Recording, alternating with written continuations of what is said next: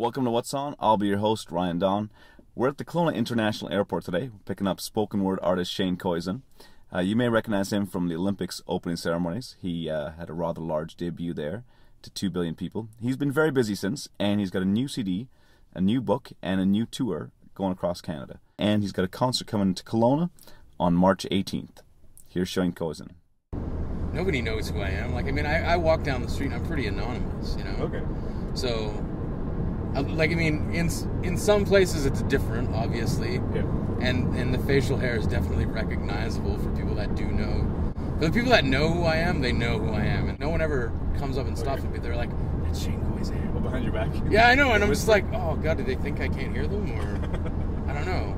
I usually just turn around and say, hey, thanks, man. Yeah, there we go. Okay. Yeah. So, because, you know, a fan's a fan, and you just treat him well. My mum told me that when I was a baby, a woman holding a baby girl asked her how much I weighed. My mum said she wasn't sure, but replied, no matter how big I was all beautiful. To which the other woman remarked, well, no one ever thinks that their baby is the ugly baby. My mission is to find this woman and start dating her daughter. Right, new book is called Our Deathbeds Will Be Thirsty. Really excited about this collection. It's got a lot of sharp turns in it, and I think a lot of fans are really going to like the depth of the collection. It's very diverse. Okay. And there are poems in it that people have been asking for in print for ages.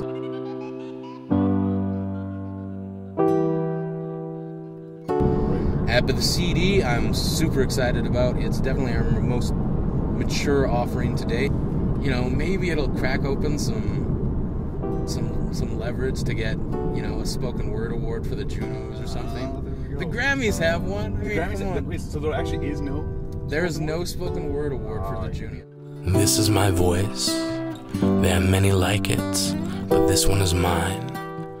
People ask me all the time, it's like, why do you live in the Valley? You know, why don't you just live in like one of the big cities?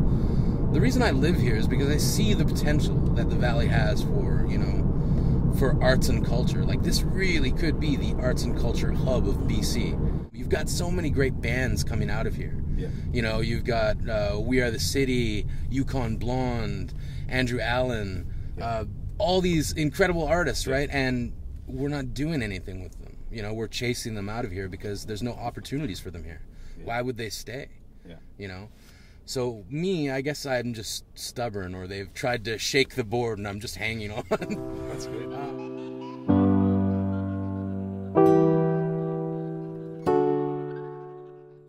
Basically, the way the band started was I found it really difficult to sort of get people into the idea of, like, immediately, a lot of the times when people hear the word poetry, they're running the other direction. You know, and it was always that challenge of, like, how do I get them out to a show?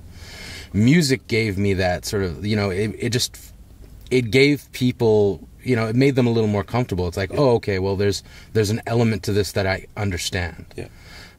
But performing with the band, I get jazzed. Like, it really opens up that emotional key that you're looking for. So sometimes when I perform a piece solo, it won't be as emotionally impact as I do when I do it with the band, because as when I hear that music, that opens up those feelings, you know?